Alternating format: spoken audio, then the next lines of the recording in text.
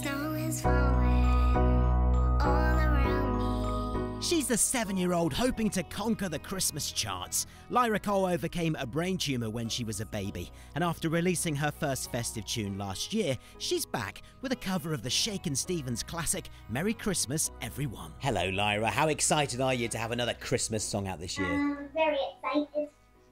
Yeah, do you think it's going to do really well? Mm-hmm. You've been really brave yourself, haven't you? Why is it you want to give money to the charity? Because I want to help people. Aw, what about your friends? Have they asked you for an autograph yet? Some. Do you like it? Kind of. Lyra's story is remarkable. At just 5 months, a tumour the size of an orange was removed from her brain. She struggled to see and had a second operation.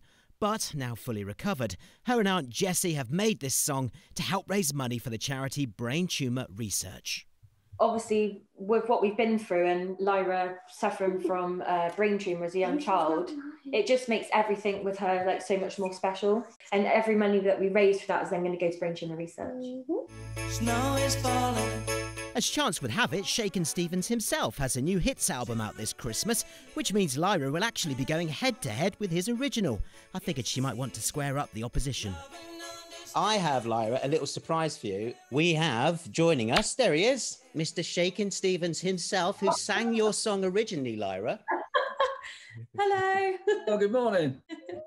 Lovely to meet you. Shaky, I think Lyra might be a little bit young to remember the 80s like you and I, but you must wish her well with your song. You know, such a great song. You've got a message for her. Good for her to keep raising the money for the charity, and I'll see you in the charts. Thank you so much. How does that feel, Lyra?